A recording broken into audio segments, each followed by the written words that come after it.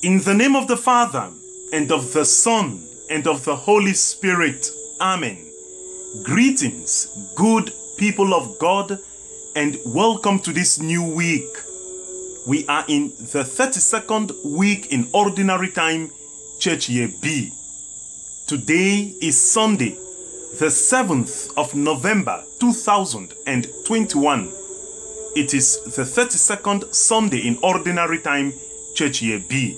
Good morning and thanks for joining us. You are listening to Catholic Meditation with me, Father Blessed Ambang Njume. Let us pray. Almighty and merciful God, graciously keep from us all adversity, so that, unhindered in mind and body alike, we may pursue in freedom of heart the things that are yours. Through our Lord Jesus Christ, your Son, who lives and reigns with you in the unity of the Holy Spirit, one God forever and ever. Amen. The first reading is taken from the first book of Kings, chapter 17, verses 10 to 16. In those days, Elijah the prophet arose and went to Zarephath, and when he came to the gate of the city, behold, a widow was there gathering sticks, and he called to her and said, "Bring me a little water in a vessel, that I may drink." And as she was going to bring it, he called to her and said, "Bring me a morsel of bread in your hand." And she said, "As the Lord your God lives, I have nothing baked, only a handful of meal in a jar and a little oil in a pitcher. And now I am gathering a couple of sticks, that I may go in and prepare it for myself and my son, that we may eat it and die." And Elijah said to her, "Fear not, go and do as you have said, but first make me a little cake of it and bring it to me, and afterward make for yourself and your son. For thus says the Lord, the God of Israel, the jar of meal shall not be spent, and the pitcher of oil shall not fail, until the day that the Lord sends rain upon the earth." And she went and did as Elijah said, and she and he and her household ate for many days. The jar of meal was not spent, neither did the pitcher of oil fail, according to the word of the Lord which he spoke by Elijah. The word of the Lord. Thanks be to God. Responsorial Psalm, taken from Psalm 146. The response to the psalm is, "My soul, give praise to the Lord."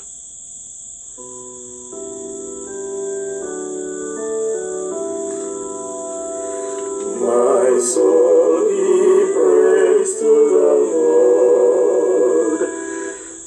It is the Lord who preserves fidelity forever, who does justice to those who are oppressed. It is he who gives bread to the hungry, the Lord who sets prisoners free. My soul, give praise to the Lord. The second reading is taken from the letter to the Hebrews, chapter 9, verses 24 to 28. Christ has entered not into a sanctuary made with hands, a copy of the true one, but into heaven itself, now to appear in the presence of God on our behalf. Nor was it to offer himself repeatedly, as the high priest enters the holy place yearly with blood not his own, for then he would have had to suffer repeatedly since the foundation of the world. But as it is, he has appeared once for all at the end of the age to put away sin by the sacrifice of himself. And just as it is appointed for men to die once, and after that comes judgment, so Christ, having been offered once to bear the sins of many, will appear a second time, not to deal with sin, but to save those who are eagerly waiting for him. The word of the Lord. Thanks be to God. Gospel acclamation.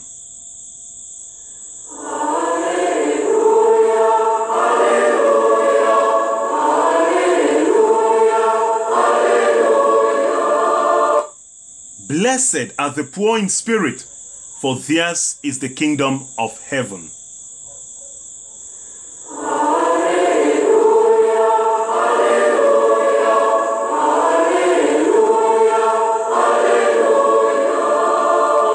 The Lord be with you. A reading from the Holy Gospel according to Mark, chapter 12, verses 38 to 44. At that time, in his teaching, Jesus said to the crowds, "Beware of the scribes who like to go about in long robes and to have salutations in the marketplaces and the best seats in the synagogues and the places of honor at feasts, who devour widows' houses and for a pretense make long prayers. They will receive the greater condemnation." And he sat down opposite the treasury and watched the multitude putting money into the treasury. Many rich people put in large sums, and a poor widow came and put in 2 copper coins, which make a penny. And he called his disciples to him and said to them, "Truly I say to you, this poor widow has put in more than all those who are contributing to the treasury. For they all contributed out of their abundance, but she, out of her poverty, has put in everything she had, her whole living." The Gospel of the Lord. Praise to you, Lord Jesus Christ. The theme for today's meditation is genuine charity is only so when it gives its all. Genuine charity is only so when it gives its all. Dearly beloved of God, our readings this Sunday present 3 protagonists. A widow in the first reading from the city of Zarephath, Jesus in the second reading, and another widow in the Gospel. These 3, that is, both widows and Jesus, perform a similar action, the act of giving, of charity. And in all 3 cases, they gave their all, their everything. Let us begin to analyze.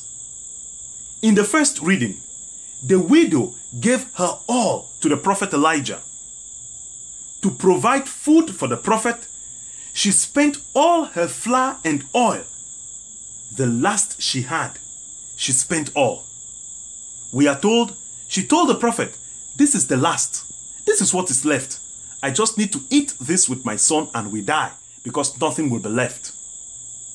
So if she gave it to the prophet, it means she gave her all, her everything. In the second reading, Christ offered himself as a sacrifice to take away sin, to bring salvation to humankind. He gave his all. He gave his life, his everything. And in the Gospel, the widow gave 2 coins, but it was her all. All she had to live on. It was her everything. All this bring out the theme and key message of today. Genuine giving or charity is worth the name when we give our all. When we give without reserve, our everything.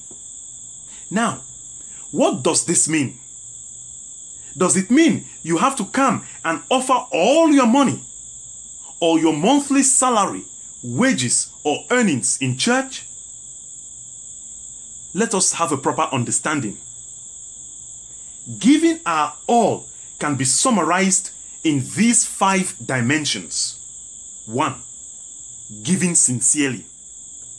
If we give our all, if we give everything without reserve, it means we give sincerely. It means we give our best. So when you give, beloved, be it in church or in your neighborhood or when you see someone along the streets, ask yourself, can I say in sincerity that this is the best I can give? Most times, though we give, you would be sincere enough to realize that we do not give sincerely, meaning it is never the best we can give. We can give much more. We can do better than what we do. So be careful. Parameter number 1, to give our all, to give everything and without reserve, is to give sincerely. And to give sincerely means to give our best. Second, it is to give wholeheartedly. What does this mean?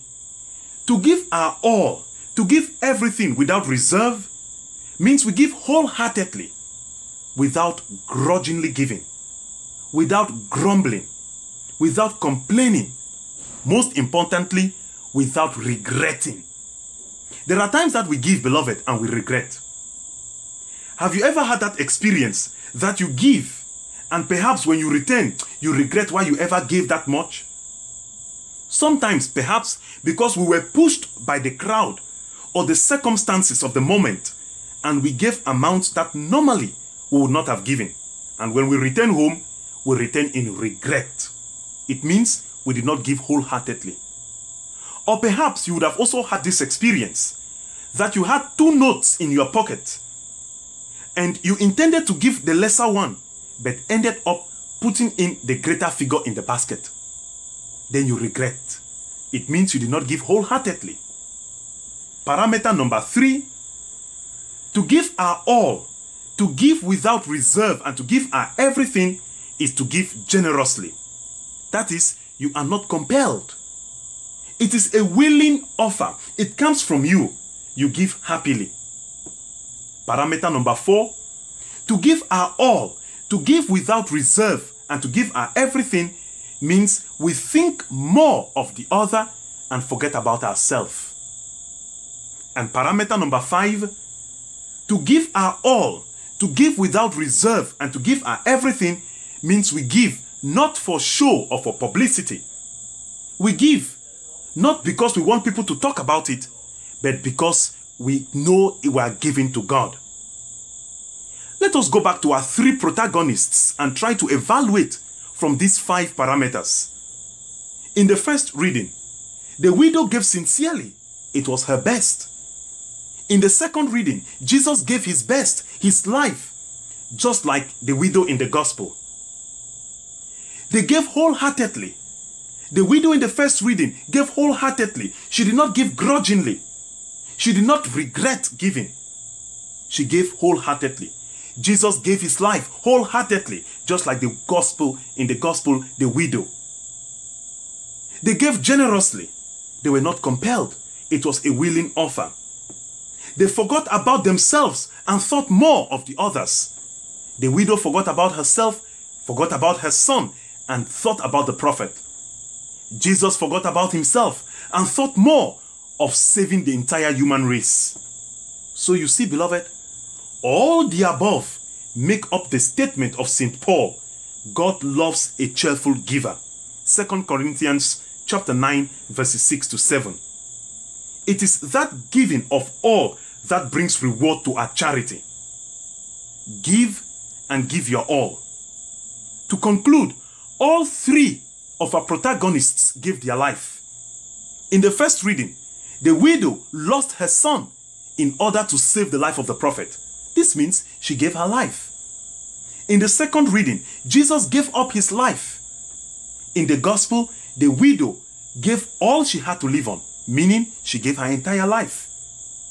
It is for this reason that this song has its meaning. Take my life and let it be. So, beloved of God, examine yourself and examine your charity. When you do charity, evaluate yourself on these 5 parameters. Then you will know if it is genuine charity. And I tell you, if your charity is genuine, based on these 5 parameters, God will bless you as he did to the widow in the first reading. Your oil and your milk and your flour will never run dry. Amen.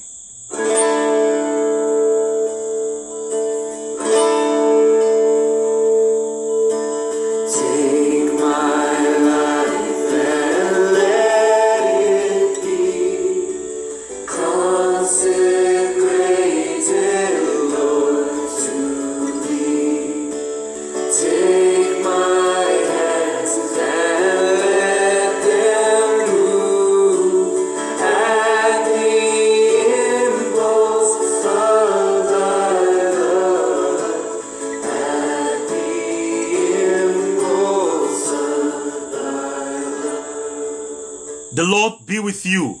May the blessing of Almighty God, the Father, and the Son, and the Holy Spirit come on you and remain with you forever. Amen. Happy Sunday. Give genuinely, and God will bless you.